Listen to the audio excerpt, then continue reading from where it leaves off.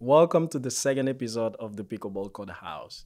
My name is Clifford, your host, and You got BK, the co-host for the day, and we are joined by two incredible guests. Mike, Mike Forster. there you go. Introduce yourself. Go for it. Yeah. What brings you here? So, I'm just here on the show to talk about pickleball. I've been playing for probably about 5 years now. Come from a background of baseball, swimming, dive team, golf, and table tennis. So like I said, I've been playing for about 5 years. Play every day. Spend a lot of work doing it. Yeah, arguably Orlando's best player. We also have our good friend David. Well, you said arguably. Yeah, David. Now you get to say what you want to say. No, second, I think Eddie Perez. He left. He's He's gone. Charlotte, North Carolina now. So He's Okay, pretty good. it's undisputed now. It's undisputed. before we get started, I just want to say thanks to Virus for sponsoring this episode. You guys are awesome. All right, let's go. All right. David, if you want to give us an introduction, you can. But otherwise, we are going to get this thing started. And the court is officially in session. Boom. Biggest news biggest news coming out in the pickleball world right now. Steve Kuhn officially resigned from the MLP. Who? Bad news. Steve Kuhn. Who? The big-time Steve Kuhn, revolutionary pickleball mind, officially resigning from MLP. Thoughts, Mike? Yeah. Well, what the heck? I felt like he was very good for the sport. Yeah. He probably resigned just because things didn't go his way. I hate to say it, but they should have been MLP should have been the leading pickleball way of playing instead of tournaments. Everybody has more fun. David, do you have more fun at MLP? I do not. I do not have more fun. I don't think. I mean, I think it's great that he resigned. I think that MLP. I don't think it's going to work long term. I mean, to be honest, I don't even watch it because I don't want to see Ben Johns play with somebody I don't even know. I mean, it's not like if I watch PPA or tournament style pickleball, I see Ben Johns, Colin Johns play against Dylan and JW, and that's a great match. But if I watch MLP, I see rally scoring. I see Ben seeing one or two balls in a game. It's like. Isn't it boring though seeing Ben and Colin play Dylan and JW every time, or Riley and Matt, or whoever Is it it was? boring seeing Tiger Woods play golf? No, it's not the same thing. It's It's great. not the It's same great. thing, It is- It's though. like watching pickleball is like you can see the future. You know exactly what's gonna happen. Yeah. This is why Yeah. we don't bet No, in they do pickleball. lose. You're every sitting now there and cheering again. for an upset, but it When never did, happens. like once in like 50 tournaments they Yeah. end up losing? I know, but I don't want to. Like Ben Johns is the best. He's the GOAT, right? Yes. And him not getting to the finals and a league not getting to the because finals. it's more fair now. It's Because more it's more fair. yeah. Because they have the partners that everybody else has. Yeah. That's more fair, in my opinion. Just added parity into the sport. Does parity not work for you? The reason he no. wins is because Colin was trained. But you just think to Colin? be- But you think Colin's not that good, except with Ben on that right. except for with Ben. That's it. Yeah. People aren't going to beat Ben and Colin by going to Colin. They're going to beat Ben and Colin by going to Ben. Yeah. Yeah. If But Colin doesn't miss. Yeah, because Exactly. the guy is very consistent. He doesn't make like almost unforced error. It's pretty His consistent. Yeah, counters I are ju- great.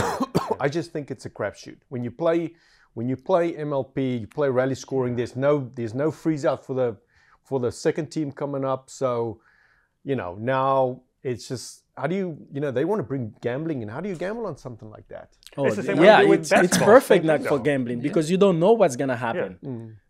I You mean, don't know. Is that not the point? Is to have some parity where like you go watch a sport where you don't know what the outcome's gonna be. No, you Versus wanna- you no, watch Ben and no, Colin, you- you know what the outcome's No, gonna be. you're not going to throw money at something where you've got no idea what's going to happen. You kind of want to know. Listen, could I'm put spending a lot. I mean, of time. course there are Of favorites. course. Like there are favorites. So you you- still think Ben's gonna do well, but then you go out there and you're Yeah. surprised when he doesn't Yeah. win. And you can bet $1,000 on Ben and Colin and win what, $10? Because Well, if you Maybe. bet $1 million, you can make some money. Like So, buddy, you're $1,000. taking not the a good risk. I return. mean, Yeah, but realistically, just to give a bit of background on Steve Kuhn and MLP and PPA, we had the whole MLP was the team format, PPA was the individual tournaments. And then there were talks of them coming together, which was great. And then it ended up being some bad blood between the two organizations. So they ended up splitting, signed a bunch of players both ways. And then they came back to the table, agreed on a merger, which is yet to be signed as of this day. So the merger is not officially signed. No, it is not officially signed. The merger is still technically just in talks, I believe. And it is not officially signed. So while they were coming back to the table, the rumor is Steve Kuhn wanted to expand Major League Pickleball. So he wanted to go from the 12 Premier and 12 Challenger teams that we have now to bring in more teams so that you now have more owners, which will mean more capital to fund the sport. Yeah. However, I think this is the way to go. Perfect, because now you can watch Ben Johns play with the number 100 male. So again, He's like only number one. So because he's got the best partners. So here's the thing. You don't know how the pro secret work, David. David, I'm gonna tell you something very. Tell you something, David. Yeah. So I'm listening. Those people, like, let's say Mag and I, we have tried like some pro tournament, right? So yes. I remember I mentioned that in the last episode. Okay. So if you don't know, Mike was my partner. So we play against Jay. You lost 0-1 against whatever, Jay. whatever, you don't David. say that, but yes. Yeah. We play against Jay and Tyson. So what was the difference? They just crushed us. But for our defense, it wasn't like every point they just served and we lost it. So we just realized they way better like at consistency. They do that actually for living. So if we were like, I don't know, a bit, I was nervous. But they don't. They just like, okay, this is another job. I'm just going to come and do it. So this is the difference. But for you right now, the way pickleball is like a circle, right? Everybody got their partner, and their partner is the best one. But for you to get into the scene, it's going to be very hard for you. Because why? You're never going to find like a good partner. And it's going to be even harder because of MLP. Because now they're putting all the money to a select group of players. No, hold on. No. That means more people are getting paid. More people are getting paid. The MLP people so you you're getting more talent now. No, they're signing people that have been playing the sport. What I'm saying is, if you want to really grow pickleball, who's the APP guy? Ken Herman? Ken Herman. Yeah, Ken Herman. You give him the $41 million. And, not a bad idea. And you pay, when you make the main draw, you get paid. When you get out of qualifying and you get into the main draw, you need to get paid. Okay, but let's talk now it's all top heavy. Like so let's say Mike gets $1 million a year for the next 3 years because MLP signed him, right? I mean, he's going to fake injuries. He's not going to play. And, maybe like the last 6 months of year 3 is going to really, if MLP is not bankrupt by then, is going to really play and try to get the next contract. It's just, I just think like putting all the money for like 100 players, how many were signed? Almost 150, I believe. So, but who gets paid now in pro tournament, like in the PPA tournaments? Well, I'm not saying it's a bad thing that people are getting paid. Right. What I'm saying is, if you want new people to join the sport, because it's cost prohibitive as it is now, right? But nothing's changed. Now they're putting, all these millions of dollars into player salaries, but still the guy that's played tennis for Venezuela, maybe futures tours or whatever, he could be a good player, but he can't afford to drive all over the show. And this is me, David. Yeah. I'm gonna give you the secret. If you want to become a pro, you feel like you have the skills and everything. You have to play like a pro tournament, like play the PPA, APP like every weekend. Every month. Okay, so this is the only reason I'm still like a 3.5 at best because I don't have the money, David. Who's like funding to that? go every weekend exactly to travel across the country, like to play a tournament. Okay, so and I have a family and I have a daughter. Okay, so thanks to Steve Kuhn, the visionary, say goodbye to your dream. Go find a job. Because he's giving the money to 96 or 150 players. Is it 150? Is it that right? I think almost 150, yeah. So, and you're not part of that party. What? It's going to be tough to get to it. Oh, you don't understand. So there's got to be an avenue to get to the money. A better avenue to get them to the money, you're saying. Yeah. The difference is... by playing yourself to it, not by... I mean, there's some of those players that have been signed that... Yeah. that I feel like, yeah. you know, definitely It you and shouldn't- Cliff can beat. Maybe, It shouldn't have been. you know, Yeah, Beaker in yeah. the next 5 years, but, you know, there's some questionable, you There's know, some questionable signings. The There's some realistic questionable problem signings. was they ended up paying for names rather than paying for talent. So they did not award talent, they awarded names. So people True. that have bigger brands, bigger names, or people that are good right now got paid for a long-term 3-year contract. Yeah. Whereas if you have the talent to come up in the next year or so, there's no way for you to make money, because rather than put the money, as David said, into prize money and filling out the draw, like, so if you make the main draw, you still get knocked out in round 1, you make a couple $100, and you go to round 2, you can make at more. least- Round 3, you make at least more. 1,000 plus. Yeah. Based Within, on what they're like, 40 paying the player 41 salaries, million, yeah, yeah. 100% that could have trickled down to every tournament prize money all the way down through the entire main draw, or at least the top 4 or 5 rounds, But so that now your talent is being rewarded. So players that make the draw will make the money, rather than just players making money before they even step on court. This is a big fundamental change, though. That's a whole different thing than guys, you don't get it, because the lower player, they are the one that bring in the money. They're not gonna give you the money again. People like me that I don't have any experience, so when I play like $500 like to play a Believe me, tournament. the couple of hundred that you pay as an entry is not going to pay these salaries. Okay. I mean, you have guys that bought MLP teams for what, 250,000 in the beginning? So nobody's making money. So none of these teams are making We money. don't know about So- that. They're never going to make money. We don't know that- about that if they're not making money. Who's That's what watching? brings me to my original point. When Steve Kuhn came up to the owners and said, or all the stakeholders, and said, I want to expand the MLP and bring in like 24 more teams or so, so that now we have more Ponzi owners schemes. for more, That's what I was more gonna say. Just keep capital. it going. Just keep it Exactly. going. So what Ponzi ended up scheme. happening is all the stakeholders finally let go and said, your vision's not going to work for us anymore, which is what ended up being the big Listen, if factor I to was- Steve Kuhn leaving, is because now the MLP stakeholders, a lot of them resigned. So there were a lot of resignations within MLP before Steve Kuhn resigned, Oh, okay. because they weren't happy with Steve Kuhn's original vision, and Steve again wasn't going to go through with something he didn't believe in, which is why the original Right. split happened in the first place. So now when they split up in the first place, everybody supported Steve, but now that he came back to the table with a different vision, while they already agreed on a secondary merger, like all the stakeholders went, nah, until we sign this, like we're not making any drastic changes. Again, like none of the owners right now are making money, so what's the incentive for any other new owner to come in and create a team and fund more capital into it? So Because I mean, It's implied profit, though. Like the teams are going to be worth money, I say assuming taxes it continues. too. you're Back saying right up. you're saying that now, but again, if you do expand the league, to David's point, like now the talent pool is so big. yeah.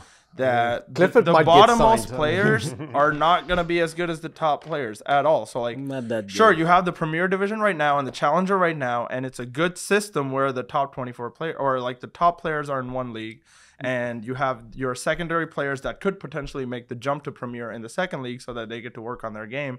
But when you add these teams, are you making the Premier bigger, or are you adding two I more think it's the leagues Premier is bigger, below? yeah. So I think this it's all is Premier what at I this want point. to I think that's get what you. their idea was. If we have like 23 million people playing, Yeah. so you only have like, let's say 24 team. Uh-huh. So what are we doing? You make it like an impossible. Like you supposed to. This is my idea. So like every state is like in basketball. You're supposed to have like a team. That's it. Create like a league. But And there's teams that pay for their players, and they can trade, they can buy players. Yeah. So the teams with the money are winning the leagues, whether it be baseball, basketball, typically. Yeah, I mean, there's still caps and luxury tax and all of that Yeah. that goes into it. But again, yes, to your point, like the Warriors have just paid the Right. millions of dollars in luxury tax because like Chase Center makes so much for them with their sales and all of that. Their team brings in so much money. They But- don't mind spending $600 million okay, on luxury because tax. right now if you have like a 24 team, this is why you're not making money, because it's not big enough. But So this is how you do it. yeah, this is how you make it. So if you have a league like in every state, Right. this is what is gonna happen. You're gonna have so much people playing, and so much people gonna be talking about it. This is what's gonna make the sport even more popular. Isn't Well, this how right it now, starts? yeah, right now it's just a club. It's just like a private thing. So you don't think pickleball being operated like the NBA is a good idea? Yeah. Is what you're telling me, right? This is what you're I telling me right understand, now. David. Yeah. Well, here's the thing. We don't want to be as big as the NBA. Yeah. Well, Okay. So the NBA spends 50% of revenue on player salaries, Okay. right? So in pickleball, they're spending, 250%. Is it 250%?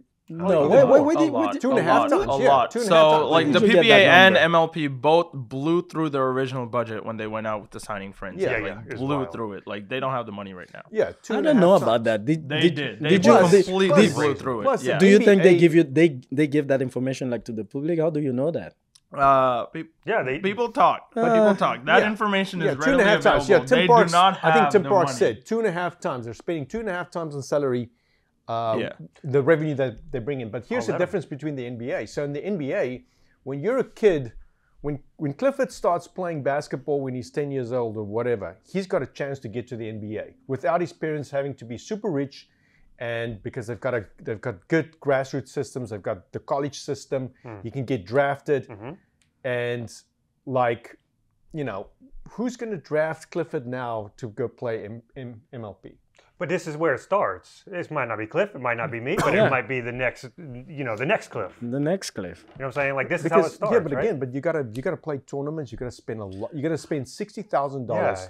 I Play already tournaments. Yeah. You do the college so- thing. It's Yeah. all in the college. So You're gonna have college scholarships. Well, if they do that, then that's great. yeah. Yeah. This is But to David's point, like I don't think the answer to making money now or No, it's trying not to build a making money, sport is just to like increase the draw sizes or like Mm-hmm. increase the number of teams in the league. There are other avenues right now that you should probably be focusing on. One, media, right? Like broadcasting makes up, I would say, over Nobody's 50% watching, of though. most people's revenue. Nobody's watching. Nobody's watching. So like that should be your primary concern, is the fact that nobody's watching. But there's a because reason it's they're the not same watching. But player here's that the play thing, every but here's the time. thing, I like- know what's No, gonna no, no, like happen. if people are not watching no. Ben this is Johns, this is what people. No, it's if Djokovic. people are not watching Djokovic. Ben Johns, Wait, right? You wait. think they're gonna watch rank number No. 110 that's coming Yes, in to play they're the gonna next do MLP? it. Let me tell you No. something. This Because is what MLP is so good because it's different. Okay, this is for the first time I'm gonna see Benjon playing with other player And he's that is gonna not lose. David. And he's gonna lose. Yeah, Make the ball and he's gonna faster. lose. That's a This big is what deal. make. I've been in Atlanta and the last MLP. That was like the best experience ever. Yes. Like the energy, like everything. It's Yes, great. again, it is great in person. It does not translate to TV. Like that's Okay, the problem because they right don't, now. they don't know how to do that yet. Yeah, it does what he not said. translate to TV. So like that's the real problem right now, is like, sure, the MLP environment is amazing if you go in person, but it does not translate to TV. Like when's the last time you saw like an ATP 500 or an ATP Challenger on TV where everybody was hyped up to go watch it? Like nobody's watching that. Nobody wants to watch anybody but the top 10 players. Because it's and the- it's going to be the same thing for it's- pickleball, but the thing is you have to find entertainment value for it to go into broadcasting, and they have to find a way to make it more entertaining to watch on TV. Okay, And that's what their but they focus should can be on. do it. This is the thing. I would say right now nobody's thinking about it because they got the means, they got the money, they got everything. They can do it. Just get two people But they don't have to- talking about it and do get some good camera. Start filming those matches like on top of it that make me dizzy when I'm watching them. And I don't know. This is how you do it. Like do it like copy like from basketball, There's like gotta be from more variety. football. So, here's the thing. Yeah. They gotta speed up the ball. It's slow as it is, and Yeah. and they're using slow balls in tournaments, right? Yeah. The tournament duras are different than the actual rec duras that we get. They're Okay. thicker and they give a little bit more. Oh, so can they you give- feel a little bit more like a Frank? Can like you the can ball you give movement. can you give more explanation about that? So they have like different duras. So yes, the pro duras are different than the duras that you get in the market. I actually like a couple people went to a pro tournament, took a few duras and like brought them over, so we compared the two. Definitely And slower, yeah. So one, the pro duras are definitely slower than the regular ones because they're thicker than the regular ones, which is why like it's Both a the bad look on durability. TV when a ball breaks, Right. right? And duras are notorious Yeah, for right. cracking easy, right? And No, there's a not reason. not when David is playing. So he's been But playing there's for a 5 reason- years. No, he never cracked one. There's a reason that is why- not true. Since I've been playing with the Varus, Oh, you I've have been been breaking bro. balls. You have been. I've been breaking balls. Okay, sorry about that. So take that back. Yeah, I Don't take take it back. away your best player. I take it back. But yeah, so the ball is thicker. That's why you don't see as many balls crack on TV. Like, when's the last time you watched a game on TV and saw a Dura crack? Well, they usually just exchange it out pretty quick. Yeah. They But change yeah, it out that's pretty it. quick when it wears out. But again, like a Dura cracks before it wears Mm-hmm. out when it's hit hard. Like we've experienced it. We can have a Oh, near yeah. brand new Dura, and 3 games in, it still looks good, but like cracks start forming. Well, So you guys like, hit hard. Like oval, yeah. Whereas the Pro Duras are definitely thicker. The logo stands out. Like that's the other thing I noticed. Like the logo fades in the rec balls.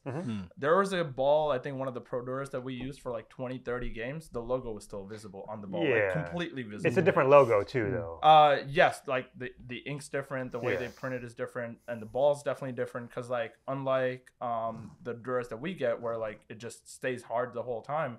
This, after taking a beating, started squishing in my hand a little bit. The Pro Duras did. I'd like some explanation. Yeah, of that. so that was interesting. Like the Franklins do it, right? Like you Yeah. take a Franklin and you press it down, it starts to give a little. The Pro Duras did not as much as the Franklin, but they did have a little bit of give on it, which again interesting because that does make it last a lot longer, but it doesn't play as fast because it's not as hard. Table tennis did that to slow down, exactly, so people could enjoy it more. Yeah, like a 1-star ball is not the same as a 5-star in table tennis, right? Like that's just the way it goes. Like, and in pickleball, that system is there. Nobody's really talking about it. Like the pro balls are different than the rec balls that we get.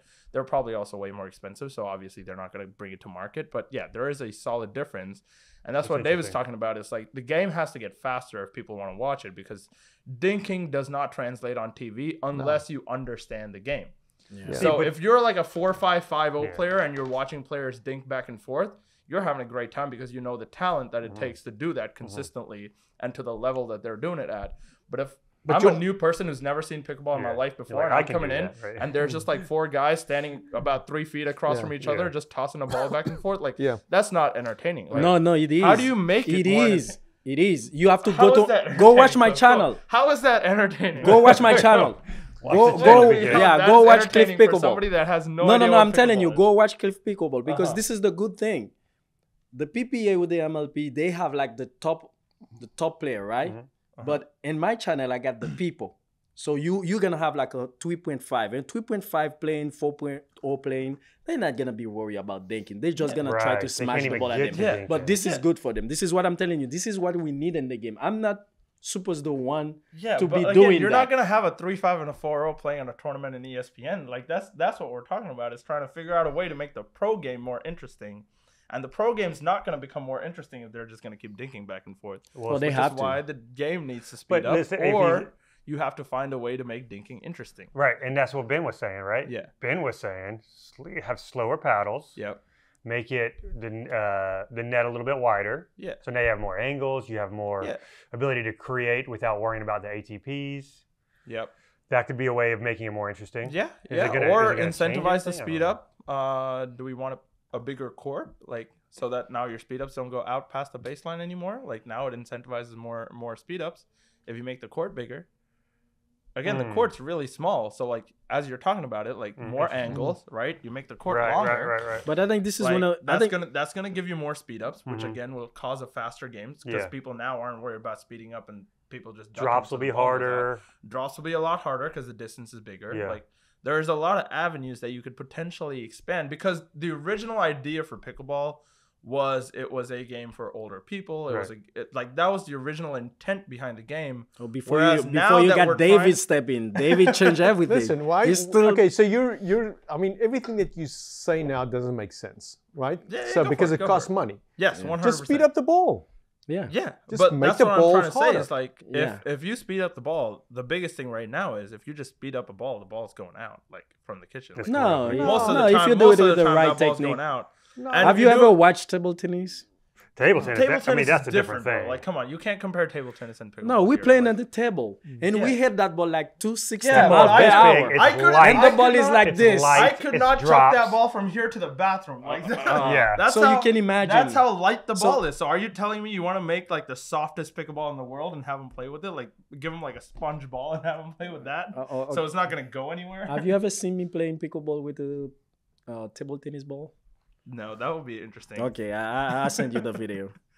But yeah, like what's our solution? Do we need to make paddles slower, balls slower? What's the incentive for somebody to speed up? Like how do we incentivize pros to speed up the ball more? See, there's a case for both though. What's more interesting? Like there's a case to speeding up more and having faster, more hands battles is interesting. There's also a case for being more creative and being able to create these angles and take different shots. Yeah. That's a case. I can build a case for that too. 100%. It's more interesting.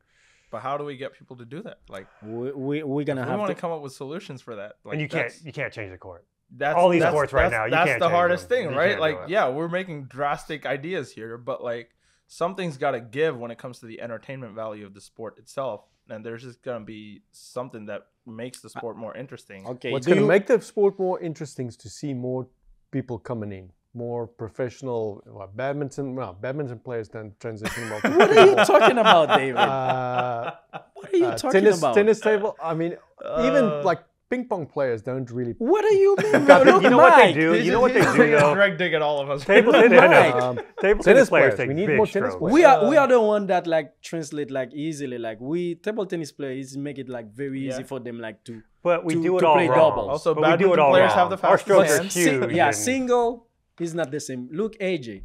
AJ is a better player than you. Now, In what sense? oh, in Yeah, I don't know every what he's talking sense. about. He's like 100 years younger than me. Of Well, course it's he not about that, but he is. started When playing last, like when last did he win?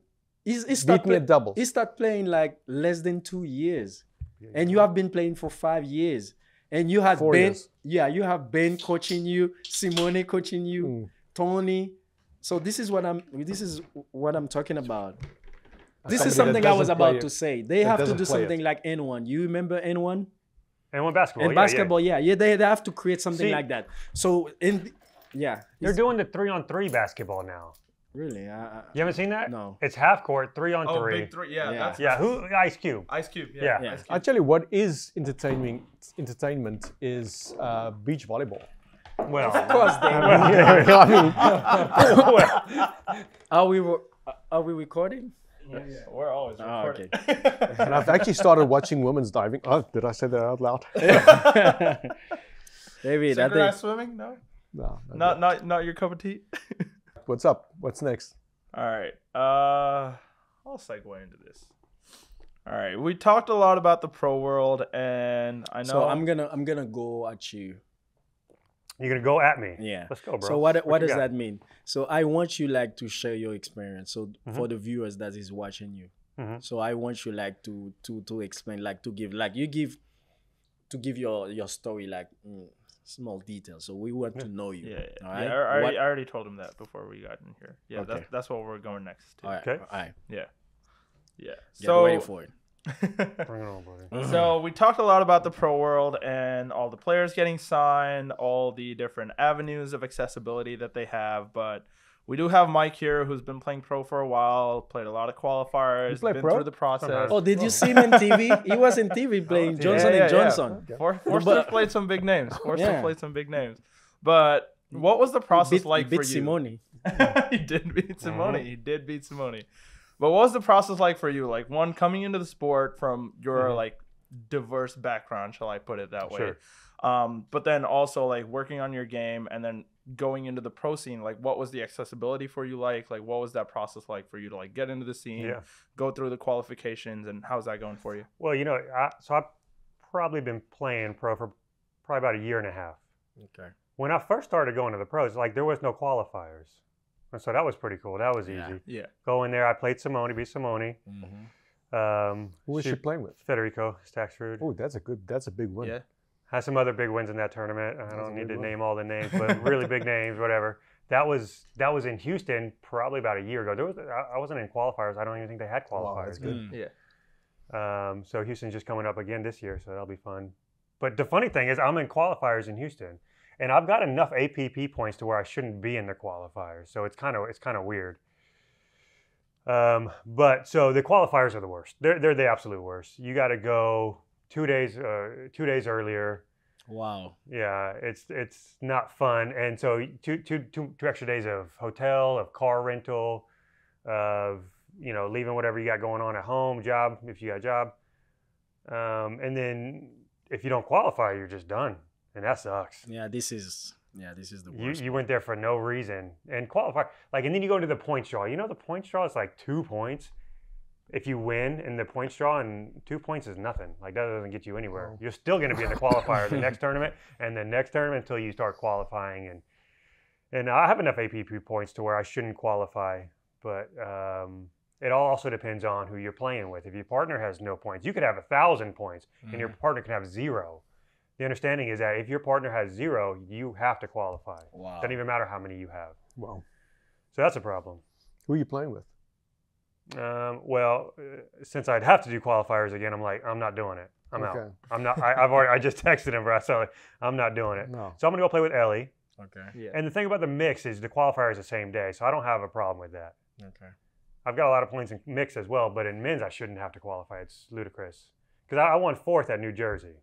Yeah. I beat big teams there too, and so I thought my qualifying days were, and even before that I had points. So I don't even understand where those points weren't there from when I beat Simone and them. So I don't know. It's just a dumb thing. And then you have the PPA, which also is the same thing. It's just a whole different like now you got to go get PPA points, APP points, PPA points, 2 different things. So they just don't translate, obviously, which makes sense. But it's just not a fun thing to have to do. So I remember I don't know, maybe 2-3 years ago. Yeah. You would come like to Cleveland to play. Yeah. I don't know. You had like that Electrum, like the first one.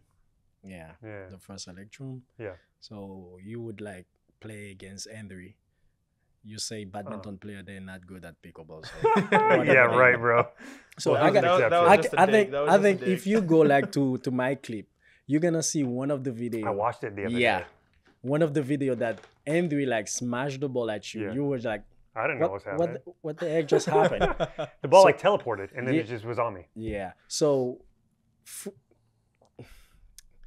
how did you get where you are right now? What have you done like for the past 2-3 years? Like now you only play pro, right? You just play pro Yeah. tournament right now. Well, I just do a lot of I do a lot of drilling. Shout out to Brooks, my man. Brooks. Brooksy, he's my drilling partner over in Melbourne. So we drill at least 3 days a week. Wow. And when we drill 3 days a week, we drill twice a day on those days. Sometimes we drill more than 3 days. Sometimes it's 4 or 5. He's got a job. He's a firefighter, and so he's Okay. working. So he can't do it all the time. And then I just try to find other drill partners when I can. So I don't do a lot of rec play. There's times that I feel like I should be doing more rec play, but there's times that I feel like I need to do less. So if I do rec play, I'm usually just going to hang out with friends and stuff, and I'll play maybe one night a week, Okay. you know, whether it be in Melbourne Mhm. or I'll go down to Clear One when I got lessons with Tony. Tony's the coach over at Clear One. So I go down there whenever I have a lesson with him. I just sneak into y'all's group down there. Okay. But it's mainly just drilling. Like rec play doesn't most of the rec play that I could play doesn't really help my game. I'm just going for the camaraderie, you know, the So, society of it. okay, so when you talk about drilling, what is exactly you do? Do you have a method or? Yeah, well, yeah. So we do a lot of. We start off with dinking straight on, cross court, me on the left, him on the right, or him on the left, me on the left, him on the left, and then we go to the other side, me on the right, him on the right, and then we go straight forward on this side as well. Mm-hmm. And then typically we go to playing out points. So we go 11 points, rally scoring straight on just at the kitchen. So we dink, you dink 1, you dink 2, and then you speed up. And then we do a cross court, and then we do the other cross court, and then we do it straight on. Okay. By then we're usually probably about an hour in, and then we'll usually do some kind of skills type of drill, whether it be resets from the transition, third shot drops, whether it be even just serves and returns. We'll spend a lot of time on that. Okay. Maybe we want to work on specific countering, like pancake countering or backhand slide and counter that way. And then after that, we'll go into a lot of skinny singles and just play points that way. Hopefully, we're both working on something at that point. And we're just, even though we're trying to be competitive in the skinny singles, we're still trying to help each other work on that thing. Okay. So you did talk about coaching a little bit right there. Yeah. And I know, David, you also got coached when you first came into the sport. Like, talk to me about Actually what that not. process was Actually like. not. He was Actually not. naturally good. I No, mean, no, just- actually not. No, I was stuck at, Uh-huh. not getting invited to games and that kind Fair. of stuff. And I started getting some lessons from Tony and got, there was definitely a difference. Yeah. And then, you start getting invited to the eye level games because that's you gotta do that.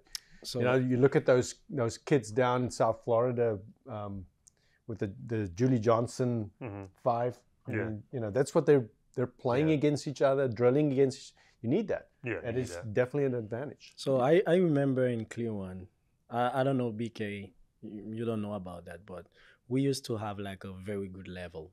Yeah. So the pro would come like every night, like on Friday. Friday is tough. So I'm talking about like maybe 3 years ago.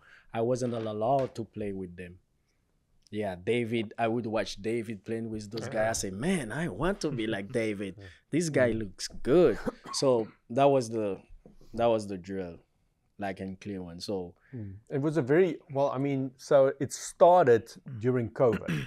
So we had like a limited number of spots. yeah. So we had Tony and Henry, and then sometimes they bring some guys over. So there was definitely no space for Clifford. Yeah. Dang, that's harsh. Yeah, I mean, it's get okay. it. It's okay. And Clifford really, and I'm going to take like 90% of the credit for you improving, because you Only 90? only 90%. No, I would say, because I would because say you 95. sucked. You sucked Okay. because he used to play with Prince. With I was playing with- Nafanovic's Oh, Prince. Yeah, I Yes, was come playing on. with Prince. And then I gave him an elongated, because the first time he played with the MX Engage Oh, yeah. MX60 The OG power paddle. When you start ripping with the wristy Over- backhand. overnight, Mm-hmm. he changed.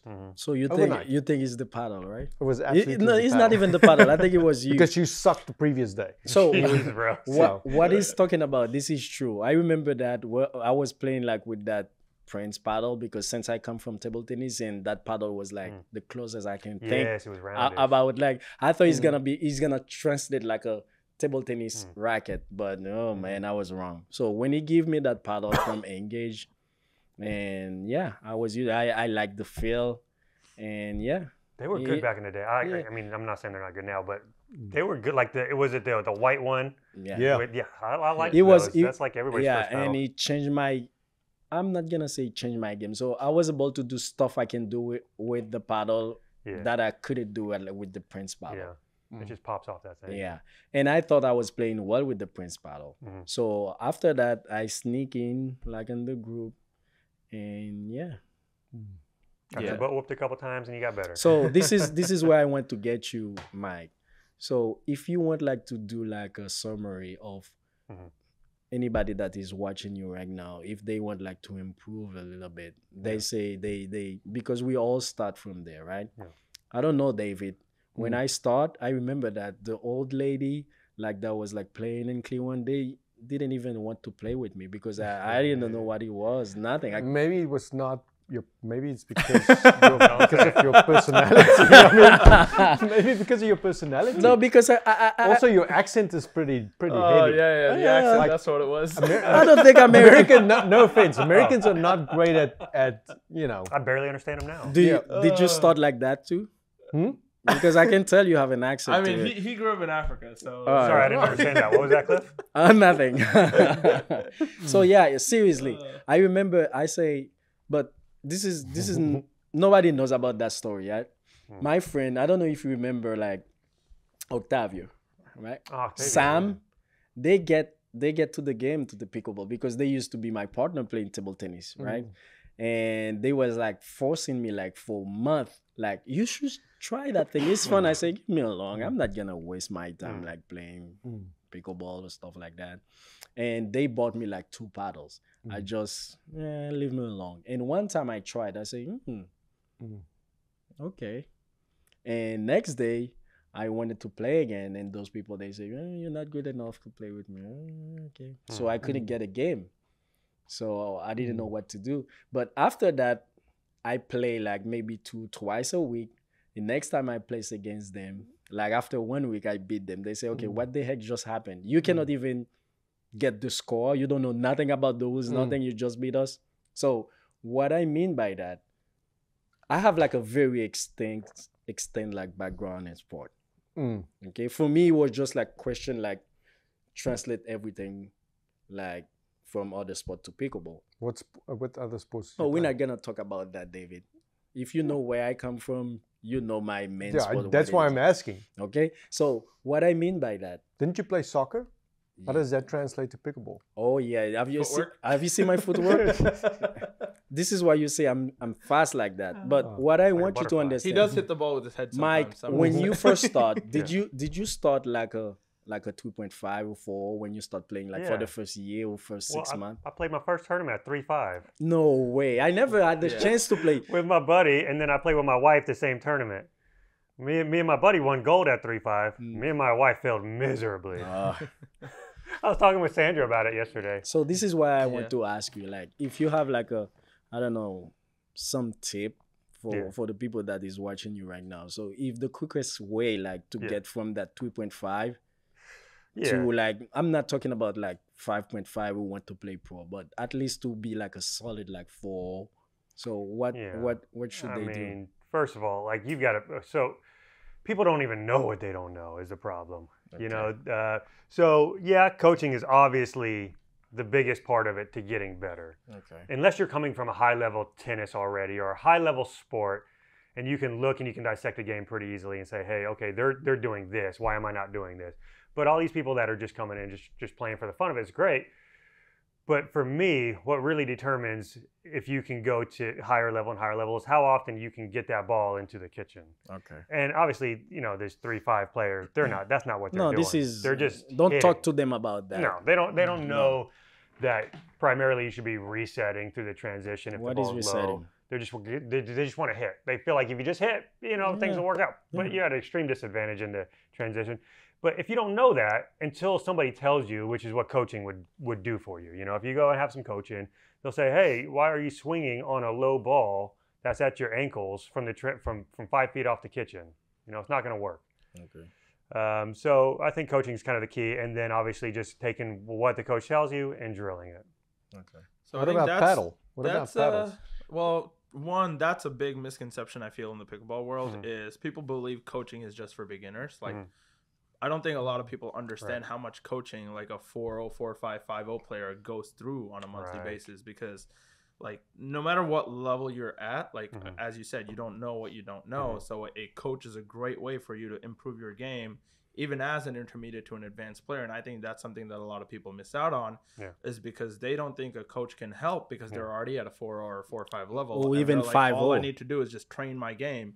But that's not how the sport works. That's not how any sport works. Like, NBA players have coaches, like Federer, Nadal, Djokovic have coaches. Like, I think that's a misconception that a lot of people have to address, is the fact that, you know, if you're actively trying to get better at a sport, you do need somebody that's, you know, has a skill set in coaching that's going to be able to come in, look at your game, tell you what you can do better, tell you what you're doing wrong, their and like job. show you different Also things, tape your games, record your games. That's a big deal. I think that's one that I think definitely a lot of viewers out there should probably check into is, you know, no matter what level you're at, coaching is something that will help you. So try to do as much of it as you can. And as Mike said, like once you get coached and you have things to work on, go out and drill. Like once you get to the higher levels, drilling helps more than rec play. So that's just something that you definitely need to focus on. But going back to David's point about you know, the paddles coming in as well.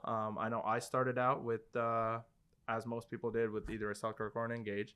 I had the Selkirk Epic for the longest time, the original amped version, and then I moved on to the Engage MX, the graphite paddle at the time, which again, OG power paddle, shout out to them. But how much of a difference has it made, like, or have you seen in your game from like going through different paddles? I know all of us here have tested at least like 10, 20, 30 paddles at this point. So we've been through the ringer. More than me. I definitely me and David, we can even count. Exactly. So like going through all those different paddles, like do you see that legitimately makes a difference to your game? Like not just talking about price point. I know there's $250 price point paddles out there, $300 paddles, but legitimately some people would be better off with a $100 paddle or $150 paddle if it's right for their game. So like how do you think that plays into it? Like how do you go about selecting a paddle, David? Well, so the most important thing for me is control. Right, so I just got the new gearbox. I wanted to ask to you about that paddle that because out. everybody's talking about it. Yeah, What do you think? I mean, it was like, I'm a big gearbox fan. So I know that. the best, I know that. So one of the one of my favorite all-time paddles was the GX5 Control 8.5, and I love the fact that was the first time I saw David was when they've got a carbon core, so it doesn't get soft and all that kind of stuff. But so they've been hyping this paddle like crazy. And I mean, Yeah. I know the YouTubers. I mean, they're doing it for money. So I don't you know. know, I just expect them to. Think so? Oh yeah, They're sold out? huh? You think they sold out? Yeah, because David tried. absolutely. Yeah, what do you think Absolutely. about the paddle? I think I played Absolutely. yesterday against you with that paddle. Yeah. One of your favorite reviewers are making $200K a year. You know, with what, 15,000 But that doesn't- subscribers? That doesn't mean they're lying about the paddle. No, I think they are. So Okay. so so David's the OG no, paddle so reviewer, just so everybody knows. they're lying. So Alright, let me so- give you so this a thing little was bit of hype- context. Yeah. If you don't know about David, this is what he does. Every single paddle that comes like to the market, David gonna have it. He's gonna buy it. He's gonna play Overnight with it. it. I'm gonna Yeah. overnight Good. it. Yeah. Can I So borrow some? this is what David's he does. always been the first person to Yeah. have a new paddle in his hand. Always. Right. So, and you've played with the new. So it's been touted a game changer. And all right. So I played with it yesterday the entire day, and How many matches? 6 or 7 matches. Like- Right. So I think it was. I think you played yesterday. Yeah, 7 matches. 7 matches. And a Yeah. singles match. Don't And forget that. and Thank you. half a singles game. Okay. Right. So out of the box, I had to slap a lot of lead on it because it does on the edges. It's kind of like and especially on the top edge, it feels a little bit kind of unstable. So I don't think the sweet spot is as big. Maybe it's an improvement. Then on power, I think it plays like a Legacy Pro. Okay. So That you get Wow. some power. That's, Yeah, you that's yeah. number one. it Power. felt like my Legacy Pro. Now I'm going to say this: my Legacy Pros, both of them delaminated within a month. quick. Okay. Quick. Of Very course quick, they're gonna. yeah. They, Very quick. So with this gearbox, I know this thing is going to last me 5 years. Yeah, for sure. But it is making me. It's slower at the kitchen. The control. So when I'm playing against just hand speed. Hand speed, got it. Got it. Oh, but if I was watching like a review on YouTube, the guy says the paddle is fast at the kitchen. He was He's fast. talking at about the, moving his hands. Oh, okay. Yeah, no, I mean anybody. You can take a 9-ounce paddle and you can do this all day long. But can you? Yeah. Yeah, can know, you move so- across your body? So Okay. it's significantly slower than the. I mean, the last 2 paddles that I've been playing is the Varus and the Yola Scorpius 14, which is significantly faster. Then obviously, control. It's a power paddle. Control is not there, so. It's a great paddle if I'm playing against, a lower level player like AJ. If I'm AJ is not a lower level player. Hey, Come hey, on. if I'm playing against a on. higher level player like Mike, I need to keep the ball alive. And with that paddle, it's tougher. So it's tougher in this. I have to say, it's got tremendous spin. So finally, Gearbox is making Yeah, paddle got some spin. spin on It was it. damn Yeah, quick. that's Oh saying yeah, something. it's got That's a saying lot of something. spin, and I will have a lot of success with that paddle playing in a 4-5 tournament. Playing pro, no. So Do you remember like a few weeks ago we have a guest playing with us on Tuesday? I remember Yeah. playing against her with that paddle. Yeah. and Yeah. To me, the biggest thing that I noticed playing against that paddle was the sound. Like It I don't sounds know if like people have played delaminated, with right? the Diadem Vice, the illegal paddle with the Yeah, hole this in is it. how it sounds. But Yeah. it sounds quieter It's like than a muted, normal paddle. yeah. Like did you Well, get no, that playing against no, it? Like no. I definitely felt No, playing and against here's- that paddle, it sounded muted. no, it doesn't sound different. So here's the thing: like the YouTubers are now comparing it to EVA foam paddles, and I've got a Vice. I got a Vice. Of course they've paid Yeah, off. of course. I got a David Vice. got a Vice. It's not Yeah, even come on. close to the Vice. So it's not close to EVA foam. It doesn't sound different. Well, you were playing with it. I'm talking playing against it. It definitely sounded quieter. Like the speed of the paddle face on the ball, like the impact did For how not make a fast it difference was. on the sound Look, at all. Like, this is what I realized. It is a powerful paddle. Yeah, it is a this very this powerful is- paddle, but this for is the what amount I- of power that was coming back, like But this normally is not, you can tell with the sound. Like Yeah. there is some translation to how hard somebody hits it with how Yeah, it sounds off sure. the paddle. Yeah. I didn't see that with the gearbox. Like a dink sounded the same as a full on Oh. drive against that gearbox paddle. This is what I realized. That that person that come like to play with us, he was visiting. She's from Houston. She played pro, and she was playing with my 4.5 guy, because somebody told him Clifford got a like advanced group. So, but usually we play on Tuesday, but it was a Monday. I think I was teaching. Okay. Yeah. So she was playing with the 4-5. I'm talking about Sam, like Victor. 4-5? Yeah. Really? Oh, come on, David. Okay. Okay. So she was like, man, I say, that paddle is delaminated. What is that paddle she's playing with? So she's like, the two handle is crazy. Her drive is just like crazy. What paddle is this? Yeah, my guys was like struggling. Like, I say, okay. I finished teaching. I say, okay, I need to get a little bit closer. I need to see what is going on. So they say, oh, she's a pro and she was actually looking for you, stuff like that. Okay, I put my shoes on. I get my virus. I say, let's see what's going there. So we play a few games together. So I was playing with her. So it was bad, like Seems for the unfair. it's not fair. So this is why you see I beat him and her. the day the after next that, day, so. Look at this guy. the So day I don't know how good y'all are playing. yeah, the day after that, I bring her like to Tuesday. So now you're gonna play against my guy now. Let's see how well you can control the ball. Yeah. She can control the ball. That was So- the biggest thing we exploited. is Yeah. like, So everything like Tatiana, she plays with Gear. She's sponsored by Gearbox. yeah, if you you can, can- She's a great player. she's Tennis background. she's like, great. Yeah. Like I player. can imagine her like Oh, playing yeah. single with she that was hitting paddle. the ball hard. yeah. Yeah. It was just the Oof. control was definitely again. She had just got But the paddle again, because it's so new. she doesn't play with an elongated paddle. So No. she Oh. she was That's a big difference. waiting for the Yeah. shorter version. So this is what I'm telling you. She's a high level player and she's control. struggling with the paddle. Right. to control So, it. To this control is it. what like I the don't power get. shots were great, but the control shots. This were is what I definitely don't get. questionable. This is what I don't get. So every time I see like somebody you excited about a paddle that is too fast, I say, careful. what are you doing? Yeah. Yeah. Unless you're playing pro. It doesn't matter. You're not gonna see pro playing with that paddle that much because if Well, they might play single. I've It's seen two perfect. playing with Yeah, it. Well, no. people. Well, what I'm saying is like you look at all the 002s out there, Yeah. and I mean, you look at. I mean, granted, those guys are good, but will they be able to control those 002s with a real Dura versus the softer Duras on the tour? I don't think so. I think people definitely struggle. The 002 is good. It is a very, very good paddle. Again, they're going away I- with it, not making them anymore. But Yeah, exactly. I'm kind of happy about that because I'm tired of those things. Especially the white ones, right? The white ones are bullshit. David, Yeah. we're not gonna talk about that again. Okay. no, Again, okay.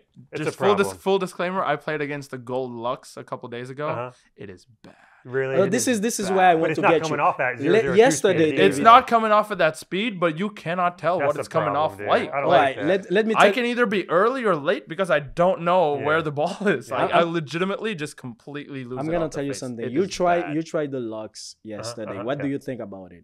The new circle. If I'm honest, it was pretty dead. Yeah. It was Yeah. tough. Yeah. Couldn't I see. And that's you- the thing is like when I was trying to do counters, like that person was swing, but like the ball's coming, I can't tell how fast it's coming. Right, so right. honestly, I was early on a lot of these because it's slow. because yeah. I'm just like trying to anticipate because I cannot physically see the ball. So I'm like, oh, it's got to be around here What somewhere. a bad. Why you can't? You should not. It's be like using gold visually, white. it's Like, just you can't it's do that. bad. Yeah, And it's especially not if you're like outside in the he had a sun. white shirt or Imagine that. anything. And like we talked about it before the game, like we were just trying to see how the paddle would do in a Yeah. field test. So like that's really why we did it. But yeah, like on a field test, like legitimately could not see the ball It's coming tough. off of it. Don't It was like it. bad. Okay, so good for you, Brian. I want this is for you. Yeah, Brian. Because the two new locks you have, one is blue and the other one is red. Good for Oh you. yeah, Yeah. thank Yeah. God for that. Yeah, but still, he wears a white shirt. So Ah. He does it on purpose. He knows what he's doing. He knows what he's doing. Come on. he's trying to keep his spot on the Tuesday game. Oh my goodness. Got to win some to keep your spot. All right, so but let's talk about cheating in pro pickleball. Mike, you know all about that. All I do is Like, cheat. have you played against James Ignatovich's white 002? I have not played against that. It's faster than It's faster normal. than anything out It's there. faster than Yeah. normal, is my understanding. And Why is the- that? It's special? And the same thing Who with knows? The O2 is fast in itself, Ah. and the fact that it is white and you can't see the ball coming off of it is worse, I would like call that way cheating. worse. Yeah. And then the other thing, well, it's not. No, I mean it's cheating in In a moral because it's sense, in the moral in an ethical. ethical Legally. sense, yes, Yeah. but Legally, legally it's- it's completely within the law. fine. It's Like, the yeah. same way that people are showing up with a certain set of paddles at PPA events and different paddles at MLP events. Hey, Yeah, Who are we talking about here? There's two. Who are we talking about? Well, I know of at least 10. Well, so here's the thing: Dang. there were 24 paddles that failed the test at the most recent MLP Right. Wow. because the PPA doesn't test anymore. Like they PPA don't do what, on-field 9? testing anymore. Virus was in the MLB and he did It pass. didn't. It Yeah. passed? So there are 24 paddles. Again, these are the top 96 players in Right. the world. So these are the players that are playing all the PPAs. 24 of those failed. So Every a single quarter Yola of those failed. And it's the same paddle that they're using in the PPAs. So- And I don't know how many people changed it for the MLP. So there's got to be Right, more of in the course. PPA Of course. that are completely So illegal. Irina Absolutely. Tereshchenko shows up with 8 paddles. Why do you need 8 paddles? Yeah. Because she knows they're going to fail. Yeah. There's two main culprits, right? Two main companies: the Paddle Tech, Mm-hmm. right, and the Yola. Yes. Yeah. And I think there's also And that. Selkirk, but I mean Selkirk sponsors. Yes, Yeah. their A lot of stuff, deflection on the O2s is pretty wild. It's but pretty wild. There are others out there. I mean, like any thermoform paddle right now, honestly, like the Legacies, the Vadics, all of them would delaminate over time, and like some faster than others. So like these But are the- all paddles that are gonna have There's a problems. key. There's a key for you, like to prevent that. It's not because I'm bragging, but when you understand how that things work, so there's a way you can do that your paddle doesn't delaminate it. Sure, if it's within the rules, you can do it. Mm. It doesn't make it right, but Yeah. So do you think the rules need to change? Like again, I we think don't the have testing a needs to Listen, change. we don't have a everybody- set of rules that is Listen. pickleball wide right now. It's PPA has a separate thing, USAPA Yeah. has a separate thing, MLP has a Why separate thing. does the US APA still exist? Great question. In any case, so everybody's getting upset that pickleball is not in the Olympics, right? Number one is only America plays it. Exactly. right. Number two is I'm not. there's agree no with drug you. testing. I'm- There's no drug testing. Okay, the drug testing is like there's no paddle testing. there's you know, paddle testing. Yeah. Oh, the paddle testing needs to change. No. It's Yeah, weak. yeah. It's weak. It's weak. Yeah. Yeah. Okay. It's I mean, weak. with all the Pro XRs going through, and Yeah. now all this nonsense. Yeah. Yeah. I And mean, again, there's a ways to go before pickleball becomes an Olympic sport. Like, Yeah, again, yeah. like the Olympics are worldwide. Like, you got to have at least a few countries that are Yeah, playing like, it for how you. to much do it it. is? 70? Yeah, there's something. There's a number that you Yeah, have to I have. think of countries 70. playing, yeah. And I'm right gonna now put they it just in my don't own country volume, too pretty soon. So I'm gonna give you one country at least. Boom. Yeah, I'm gonna give I'm it- taking it to India. So, Yeah, since I'm- it's- since I'm- it's over the getting up there threshold. Since right I'm now. from Yeah, it's two getting up there. countries, so I'm gonna put it like in both countries. I'm not going to take it to South Africa. My passport expires. If he goes back, they won't let him. It just takes too much time to renew it. Talk about inefficient government. Oh, let me give you a secret. One of my country doesn't even have like an embassy here in the US, so it's impossible for me like to get a passport. I have do to you do? travel. Like I have to travel, go back to the country, and before I can get a passport. So this is even. Are there worse. any flights And back you might to not be able to come back. Haiti? I don't know how that You works. got to take a cruise ship Actually, I to have no idea. Haiti, probably. I'm out of that topic. I think I don't know about that topic. Because I just don't know. I don't know. Yeah. I But don't like, need it. yeah, I don't have any proof. Yeah. Well, we So we have let's keep talking about the yeah, paddle. yeah. So we have talked a lot about the pros and their paddles, what they've been using, and all that, all of those things. What do you think the difference is in their game per se versus a regular 5-0 or everywhere else that you play? Like you play in our group a lot. What do you think the difference is between playing against us and then playing against those higher level players? Like what do you see that they do differently Yeah. that puts them up there? They understand the game a little bit different than the 5-0s. They understand what the game really is, and most of it is really. I'm not going to say playing slow, but it's playing safe. If you can't make a shot 10 out of 10 times, then you don't know that shot well enough, and you shouldn't be taking that shot. Like if your speed ups, you make 5 out of 10. Yes, you can't be speeding up. That's not a good, because you're going to miss 5 of them, and then some of them are going to come back, and you're going to lose some of them. That's a negative percentage. So I think understanding the statistics of what works and what doesn't work, and how to manipulate the game correctly. Like if you understand that this person across the net from you has really fast hands, why would you speed up at him anyway? Like, you've got to find ways to get around the deficiencies that your team has compared to the other team. And I don't think a lot of people are thinking that much. I don't think a lot of people are trying to understand. Because at the pro level, pretty much everybody has the same shots. You don't have special shots that somebody else doesn't have. At the 4-5s and the 3-0s, and people got better shots. But at the pro, everybody's got the same shots. It's who can make the adjustments and then make the adjustments to those adjustments, and then your team makes the adjustments to those adjustments. That's what it is. Yeah. Understanding the different things that you can do and making the right adjustments. Yeah. So when you go to a pro event and you look at the draw, like, do you spend any time studying your opponents at all? Or is that something you just like do on the fly once you step on court? Yeah, so it depends on who it is. But yes, I have a good understanding, I should say, a semi-decent understanding of pretty much every decent player at the tournaments I go to. So yeah, I'm definitely formulating a game plan prior. Yeah, again, that does make a big difference, because it is something that I see a lot of, like, 4 or 5 players, like, stuff like that. When they go into a tournament, they have no idea what they're going to do. And, you know, I always say, like, the first 3 shots of any point, like, for the most part, you should already know what you're going to do before you step on the court. Well, you specifically, like, you yourself has a blueprint. Like you have, this is the way I like to play. This is what I'm going to do. If the ball goes here, I typically go here. Goes here, here, and then you can make adjustments off of that. Exactly. So that's something that I don't think a lot of rec players do. Like, a lot of rec players don't know where they're going to serve. They don't know where they're going to return. Like, they don't know where they're hitting the third. Are they going to drive or drop it? What their plan is at all. But I think, like, once you get to that higher level, like, do you go in formulating more of a game plan for certain players?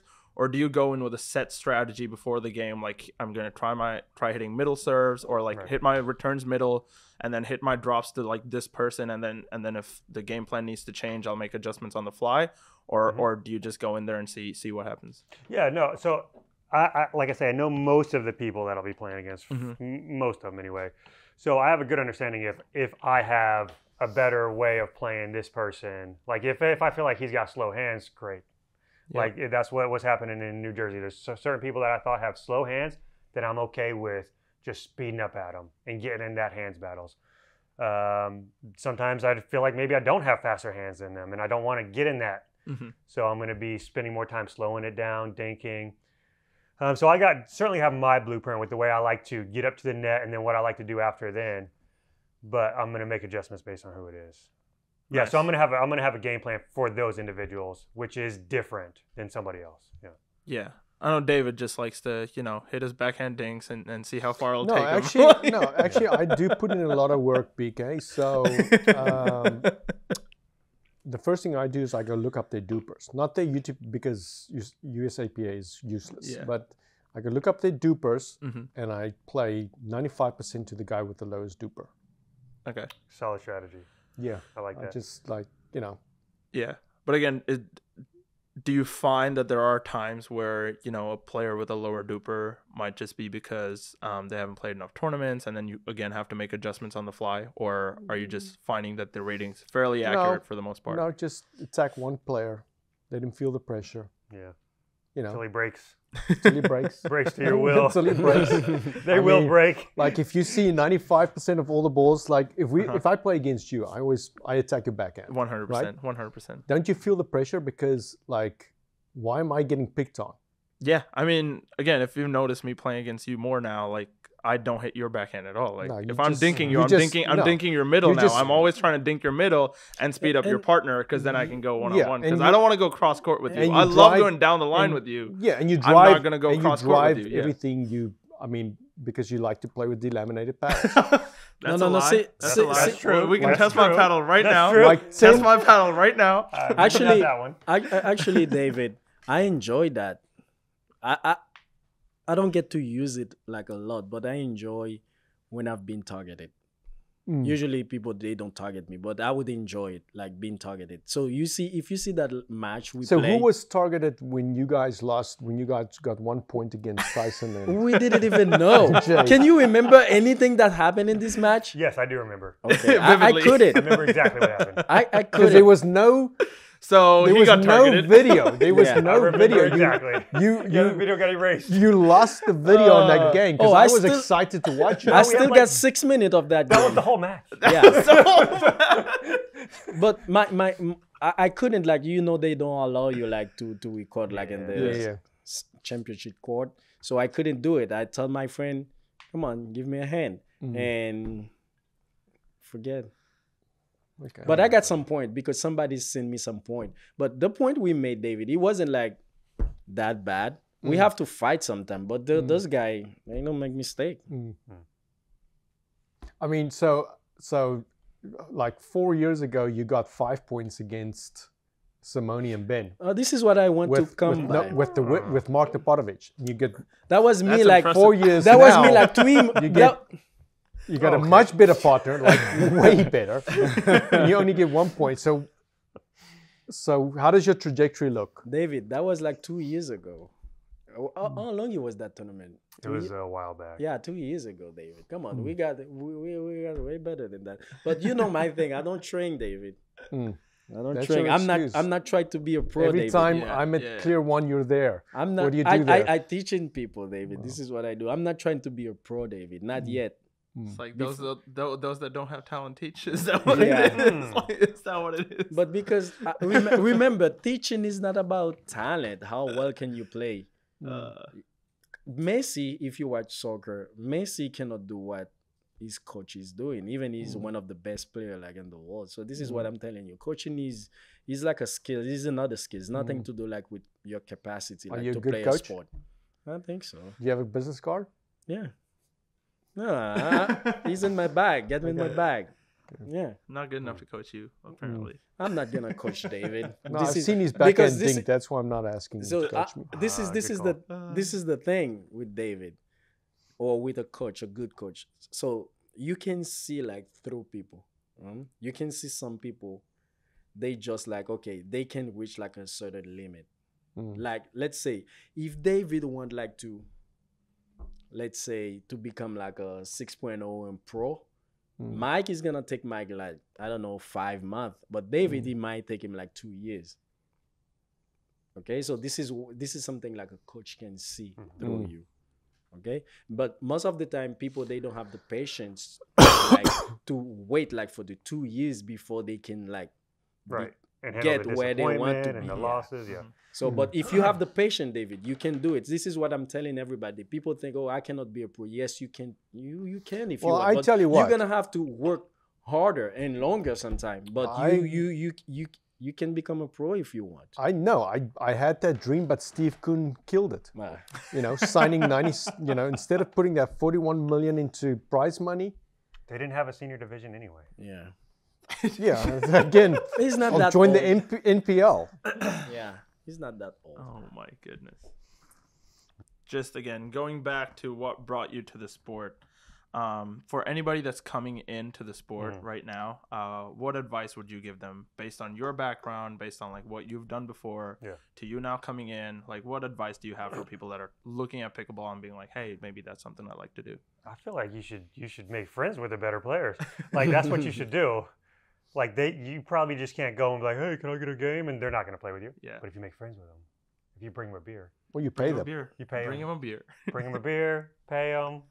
They'll be like, all right, bro, this guy, he's been around for But 3 weeks. Bring me a beer every That's- week. Come on. It's depend That's what how you we want got. to. That's how we got the Friday game started. I had to pay Tony and Henry. Say, give us, Did you really? yeah, yeah. So Do you still pay him? No, I mean, no. It's too good listen, now. So when the Tuesday game started at Orlando Racket Sports, and I called Tony and said, Tony, come play with us. We want to get this game. He said no. No, he said, yeah, 150 an hour. I said, Joker, bro. let me check. Let me Tony. check. Let me Oh, check. what a legend. Boy. Shout out Let's see if Tony I can- Giannoni. if I can see these guy. guys pitching in, and yeah. So it's depend to what you want to do. If you want to have friend, like have a good time, it doesn't matter. Just come and get a paddle and Right. start playing because Right. you're gonna enjoy. You're gonna have the You're gonna time have a of good your time. life. Yeah. But if you want to become That's changing though. yeah, life changing. If you want to, I don't know, to do that for a living, or you want to be like, I don't know, and then you say, okay, I got a client that say, okay, Cliff, in 1 year I want to be like, I don't know, like playing 4-5. or stuff like that. It's Let's easy. go. Yeah, it's easy. It's easy. Yeah. Take your lessons, drill twice a day, 3, 4, 5 times a week, and then you Quit go your home, job. Quit your job. quit So your you can job, drill and then you go twice home, a day. you work out, you do your footwork drills, you do your leg work drills, you do your muscle building drills, you do your cardio drills, and then you do your court time. Like this, but it's a lot. Yeah, it's a lot. It's a lot. It's not easy. And now it was easier when we start, David, because pickleball wasn't different that now. like very popular. Well, the it's way it is. well, it's getting different tougher now. because I mean, like, Now it's you getting can't tougher. get space on the public court anymore. Oh, I don't mean, talk it's about just public like court here in ridiculous. Florida. It's just nuts. It's ridiculous. And the fact that they're wanting to change to where you can't, like, this is probably controversial to some people, but if you can't just get your group of 4 and play, yeah, okay, you got to come off the court, but you can go back on the court as your group of 4, and you don't have to mix in with everybody. They should never be able to tell you that you have to mix in with everybody. Yeah, I mean, so the local court that I started at, I'm not gonna. Can I? Well, should I name let's they- give a little bit of context here. So here's some context, right? We have this court, this facility in Orlando. You can look it up if you want. I'm not going to name the name, but there is a really popular facility that used to be where a lot of the advanced players would try and Yeah, meet up I on mean, Mondays it and was- Wednesdays. People used to and it was drive from amazing. Tampa to Yeah. come play there. This was in one our of the advanced premier night. places where all the advanced players would play. You know, Cliff's one of those that was out there. David probably started around there. The Yeah. Pirates started around there. Like a lot of like really good pickleball players. That was their first experience of advanced play. Yeah. And they've had a model for a very long time, which was doing well. They had a couple challenge courts. They had a winners and losers system. They had about 6 courts when they first started. Now it's up to 10. And there is a system in place where, again, winners would stay on and split, and then they'd rotate amongst themselves. Next 2 people would come on. If 2 people wanted to stay together, if they won 2 or 3 games, they would step off the court and give other people a chance. And there's this just a community way of going about doing things. And they had 2 challenge courts so that the advanced players could try and, make their way up.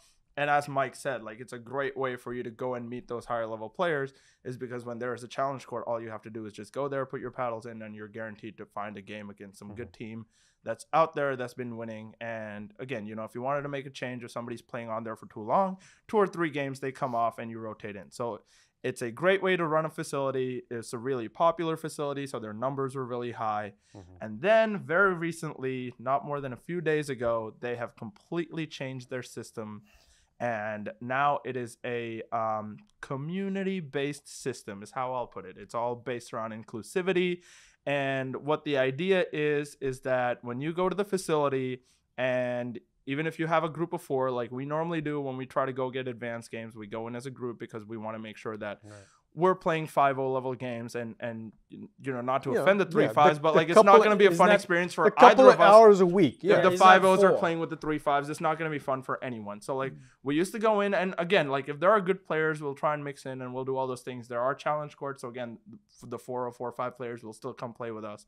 But now, if we do go out there and you have advanced players that are out there and there are people waiting on the rack, you have to mix in with them. And that is mandated. So even if there are free courts and you are just playing as a group of 4 and there are 2 people waiting, and once you're done with your game, even though there are free courts, now you have to mix in with those 2. You have to mix those 2 people into your game, regardless of what level they're at, no matter what they're playing at. And it has caused a lot of concern that now the courts are going to be overridden with just 3-0s and 3-5s. Yeah, the high players aren't going to go. Yeah, So, again, no I'll opinions, give you. everyone. I'll give you a secret. This is how I become better, right? As I mentioned earlier. So when I start, I used to watch David, like Andrew, like all those pro, like Joe Fry, everybody like playing. But I say, okay, I want to be there. I want to play with those guys. But they won't allow me to play because I didn't have the level. So what I did, I say, okay, I'm gonna play there, and I start training.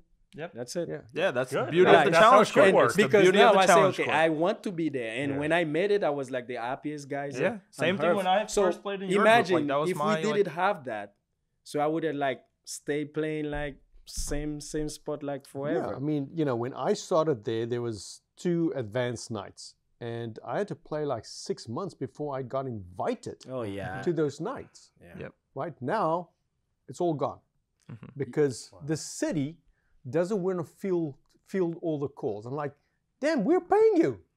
Do your damn job and answer the calls, and make some you know, because we're getting indoctrinated to, you know, we got to thank the city. We got to thank the city for doing this for. Why? It's our tax dollars. But they don't want to get the calls from the people that are just crying about it. Is that what's going on? Yeah. Pretty much, yeah. So they had apparently they had just a said, few now complaints everything is open that play. the advanced players are taking over the courts. But again, this was when Mondays and Wednesdays from a 3-hour window. It was just a 3-hour window on Mondays and Wednesdays where the advanced player it was a designated advanced night. And 2 days a week, yeah. 3 hours each of those days. They and have that was it. something. They have something in place. Let's say they got 2 court, right?